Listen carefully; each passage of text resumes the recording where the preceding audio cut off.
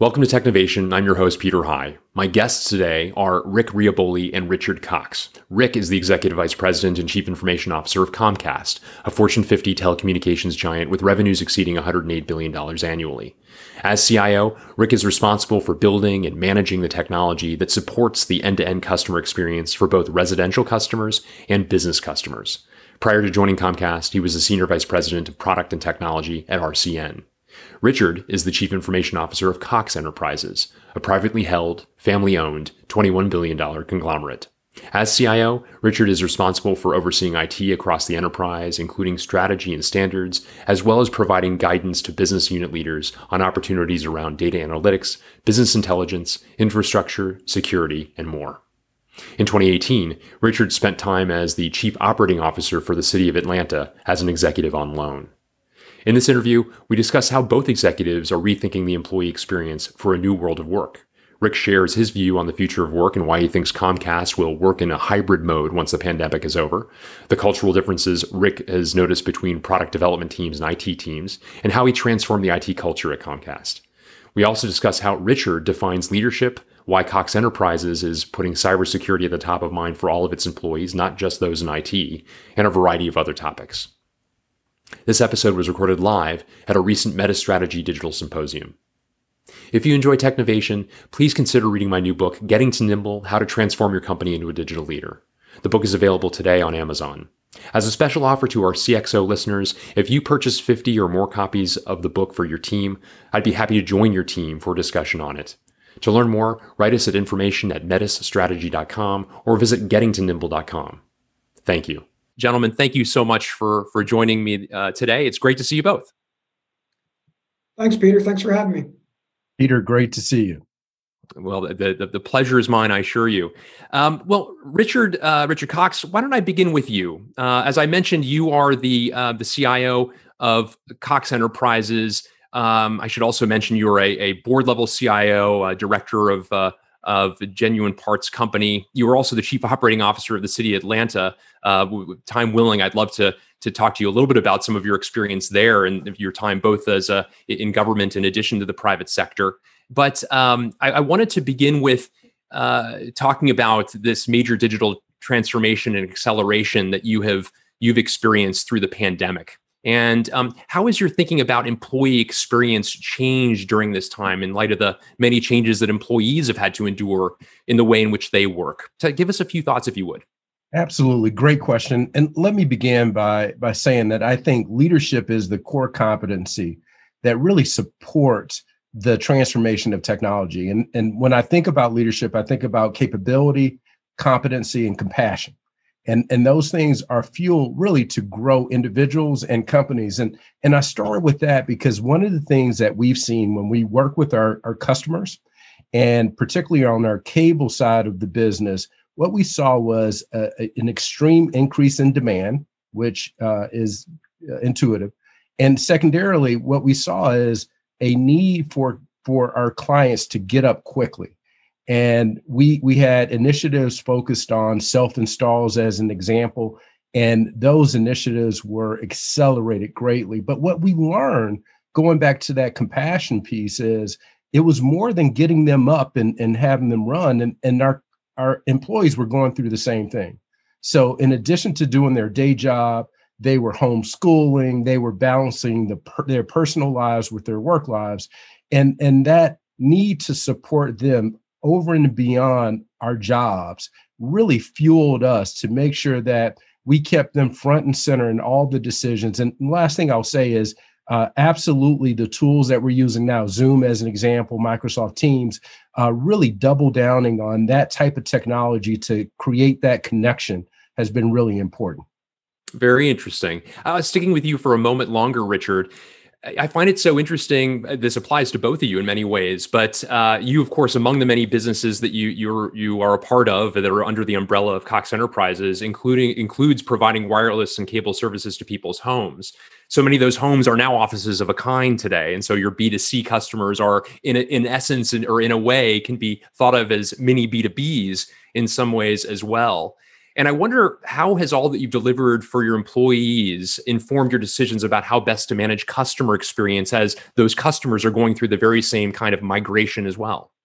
I think it's given us more sensitivity. We see firsthand what, as an example, what our employees are going through and the challenges that they have on a day-to-day basis. And so going back to that leadership comment, look, when you understand and you have empathy for what people are going through, it creates a passion.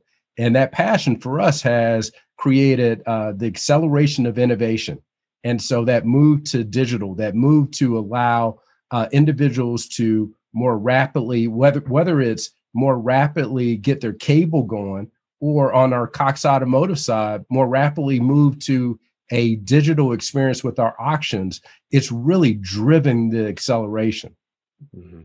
Rick Rioboli, the CIO of Comcast, as I mentioned earlier, I want to talk to you a bit further about what you're thinking about in the post-COVID world. Although we are still very much in the throes and grip of this terrible pandemic, the vaccine, as I mentioned in my opening remarks, at least gives us reason for hope that the post-COVID world might come as early as 2021. And therefore, it's very important, even now, to be thinking about what that might entail. Talk about the way in which you're planning employee experiences as you contemplate the post-COVID world, please. What we're looking at, from my perspective, is very much what we saw in the survey, where I think we're going to be, from my team's perspective, probably looking at a hybrid situation, where I think we're going to be looking at the buildings not so much as the things we go back to, but looking at them as what can they do for us, right? And just looking at them as assets or tools for us as we think about the future. From my perspective, I think what we'll be doing a lot of is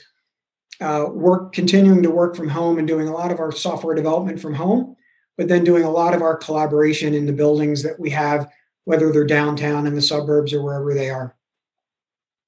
Yeah, very interesting. And thinking about the employee experience of your IT teams, I know you spent the majority of your career in product engineering and then took on your CIO role. And that's really oriented in many ways the way in which you think about your responsibilities as a CIO. In many ways, I think from the get-go of your time, I know from our past conversations, having spent time with you, that even from the inception of your time as a chief information officer, you were thinking about really where the CIO role has been going as opposed to where it has been, and thinking about customer experience, digital transformation, et cetera, with that product lens in mind.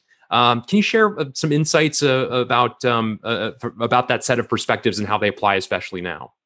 Sure. Yeah, it was a really fascinating transition for me to go from living in sort of the product and product engineering world over to IT, because from my perspective, the work is extremely similar. You know, we're building like essentially large scale software systems to both support the customers and in many cases our own employees. But what I found was the process around them was extremely different. So where the product development process for building product was really a very collaborative, development process where the product owners, product managers, and the engineering teams would get together and kind of envision the product together and solution it together.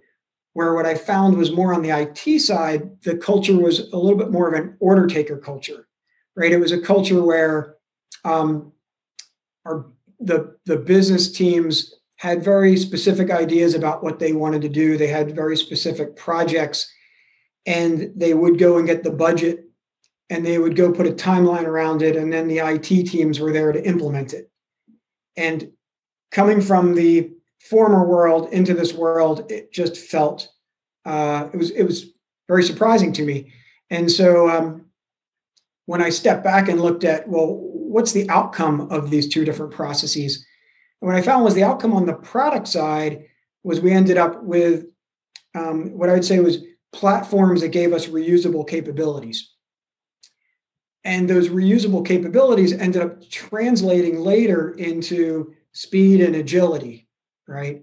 And what I saw on the IT side was those processes were leading to more, I'd say, point solutions, right? Because each of our business partners would ask us to do specific things, and we would go build, specific systems or solutions for those requests.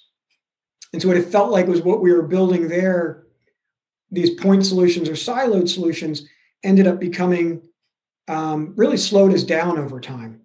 And so that was really the big difference I saw between the two cultures. Very interesting. And sticking with you for a moment longer, Rick, how has that shifted the way in which your IT teams work in light of all that you've just described? Yeah, so when I took on the CIO role, that was one of the first things I really challenged was what would it take to actually shift the culture? Because it's common to come into a new role and change the priorities and change org structures and really do a lot of those things. And I kept those things generally the same, but really went after the culture and really challenged some fundamental questions like, our business partners are really our partners, right? And they're not our customers. The folks that pay the bills every month are our customers. And that's really what we're building solutions for them, right? And trying to get the teams to think about acting as owners and not renters, right? Not transactional. And how do we get folks to collaborate with their peers so we're not building these siloed solutions, but we're building reusable platforms? And so it's been a journey. I mean, it's been 3 years now, but we've really transformed the way we work. And I'm pretty excited about the way we did that. It also, I should mention, had budget implications because when we did this, it started to impact. We went to the business and said, we would like to take that IT budget and bring it over into the IT organization so that we can manage it on a holistic basis as opposed to reacting to individual requests. And that's had a big impact on the way we think about our teams and our resources as well. Yeah, very interesting. Richard, it's during these times when there is so much that is unprecedented that leading from one's gut can actually be a real problem because one's gut is based upon our experiences, what we've seen in the past that looks like the present. Well, there's not a lot that looks like the present in many ways. And so it's that much more important that we come with data, as the saying goes, in God we trust, everyone else please bring data. Can you talk a bit about the role that data plays, data and analytics for that matter, play in managing employee experience from your perspective? Absolutely. So I've been in my role for just about a year, and I share that only to make the comment. One of the first things that I did was elevate the position of data and analytics. It had been subordinated under a couple levels down. And so was really excited to bring that as a direct report because to your point, the data can provide insights that can really transform your business. And I go back to that concept of leadership. A big piece of that is continuous improvement. And so what we've been able to do is we've leveraged the data that we've received from our employees to iterate on the most important things. And as we're in this remote posture, you think about the need for help desk support as an example. So we've leveraged the insights from our call center to be much more proactive so that we understand when customers or employees are struggling with internet issues, as an example. And we've been much more proactive than we have been in the past. And the last thing I'll say is we've leveraged this data to create insights relative to how we will, to your survey question, work in the future.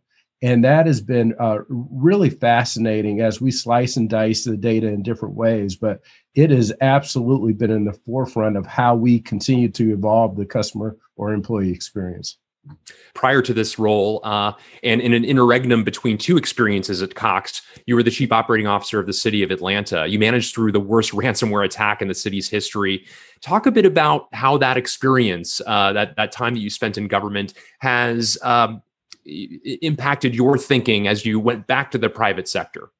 Sure. Well, let me begin by setting context. I always like to share this. This happened on the third day of my arrival at City Hall. And so talk about trial by fire. It was absolutely an exercise in crisis management. How has it impacted me? I joke with my team that I now have PTSD, and I think about cybersecurity every single day. On a serious note, I think what has brought to bear for me is an understanding and an appreciation for the fact that we're in a new day and age. And when I go back to the city, what I'll say is, as odd as this may sound, it was probably one of the best things that happened. If not for that event, I don't think we would have had a successful Super Bowl a few months afterwards. It really put us in a posture so that we were much more proactive. We took care of some of the fundamental issues, and we brought that same perspective to Cox. And we have a great CISO. He has put in a lot of steps to make sure that everyone understands that cybersecurity is not just the responsibility of technology, but it's the responsibility of everyone across the company. So we have great email phishing campaigns as an example. We've done a really good job of our patch management, and it's something that is top of mind, not just for our CISO, but for everyone. Well, thank you. With that, I want to thank Rick Rioboli, Richard Cox. Thank you both so much for sharing your perspectives and for the great insights you shared. It's greatly appreciated. Thank you for the opportunity. Yeah. Thanks for having us.